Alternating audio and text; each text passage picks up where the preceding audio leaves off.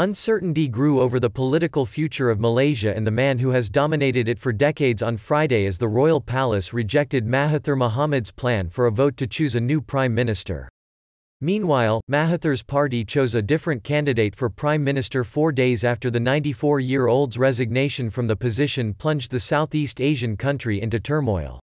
Mahathir had said on Thursday that there would be a vote in parliament on Monday, March 2, for a new prime minister, but the palace announced after a meeting of the country's 9 sultans that there would be no such special sitting.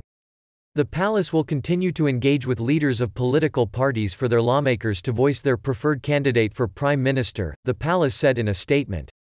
Mahathir's resignation, widely perceived as an attempt by the world's oldest government leader to consolidate power, shattered his coalition with old rival Anwar Ibrahim that won a surprise election victory 2 years ago.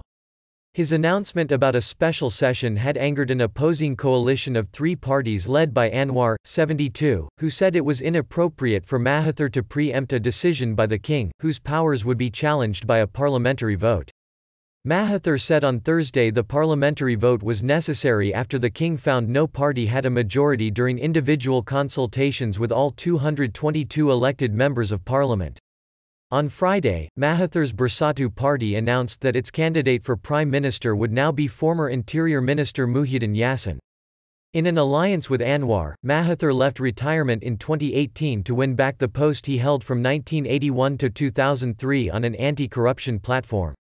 But tension had persisted between the two over Mahathir's promise to one day hand power to his long-term rival. No date for that was ever set.